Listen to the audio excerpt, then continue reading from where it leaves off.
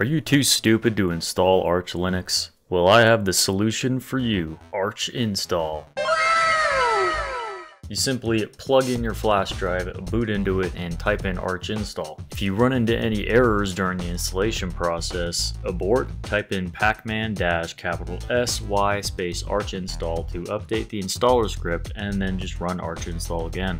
Now, some Arch elitists will tell you not to use archinstall because installing Arch the OG way is some rite of passage. Oh my god, bro. Oh, hell no, man. What the fuck, man? But I think many people are turned away from Arch just from the installation guide, and it's better for people to learn how to use Arch in a functioning operating system rather than to give up during the installation process.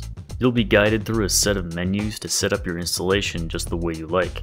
I personally recommend Grub as your bootloader, network manager, and to use ZRAM instead of swap. This has been Arch, by the way, in 60 seconds.